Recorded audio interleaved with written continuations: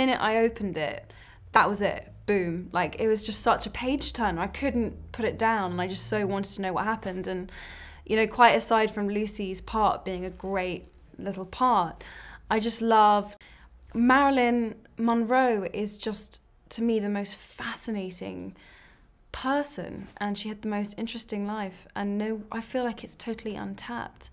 And this kind of this take on it, you know, from Colin Clark's perspective and the book he wrote and everything, I just think it's genius.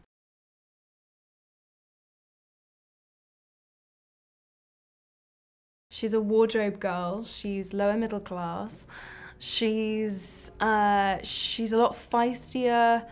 She's very confident and very, very quick and very smart. And Colin really meets his match in her. She's not easily fooled, and unfortunately she gets her heart broken. But she certainly does a good job of trying to get him to keep his distance from her, if that is what he's going to do. But yeah, it's a great part.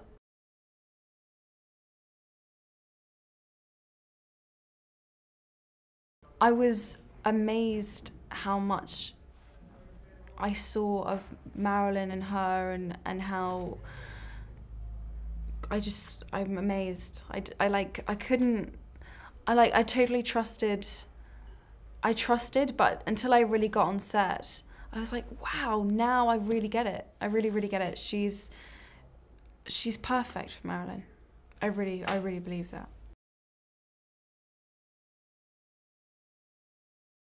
I think people enjoy Eddie and Michelle's performances, I think they'll really enjoy learning something about Marilyn that is, this story is just so untold. And it was real, it was true, it really happened.